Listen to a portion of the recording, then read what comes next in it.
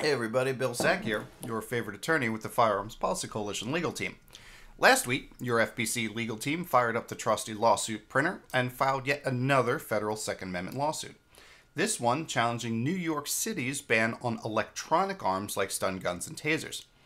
The lawsuit seeks a judgment declaring the city's ban on these arms is unconstitutional and seeks preliminary and permanent injunction against enforcement of the law, as well as attorney's fees and costs.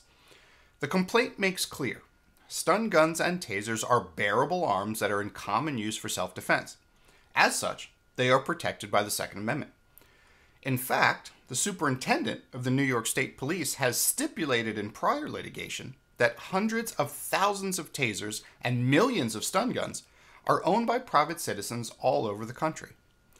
The complaint details that despite multiple courts finding that similar laws are unconstitutional, the City of New York continues to enforce state and local bans on stun guns and tasers, trains its officers that the devices are illegal, and continues to arrest individuals found to be in possession of them.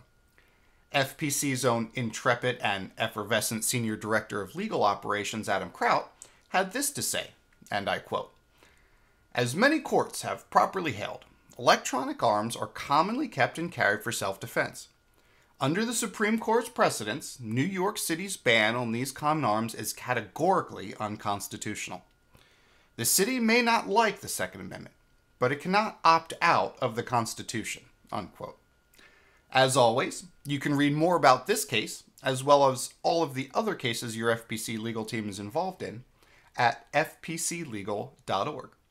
I'm Bill Sack, your favorite attorney with the Firearms Policy Coalition legal team.